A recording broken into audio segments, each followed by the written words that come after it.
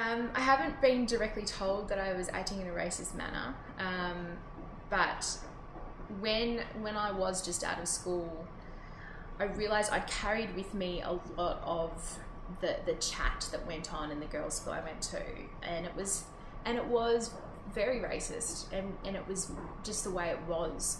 And I just remember having a conversation with a woman who was an amazing, intelligent, inspiring woman about it, being very general and being, oh, but you don't get it because, you know, you didn't grow up where I grew up, and just saying it as if that's just the way it was. And she just said to me really kindly, Kristy, I think one day you're going to look back on this moment and be a little embarrassed.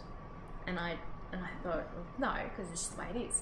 But it's totally cringeworthy, and it's bizarre. And, you know, in a lot of ways I get where teenagers come from when they formulate certain ideas, because at school, especially school I went to, it was just the way it was. It was just like, this is the opinion on things. And it's, yeah, very, very embarrassing and awful to think back on.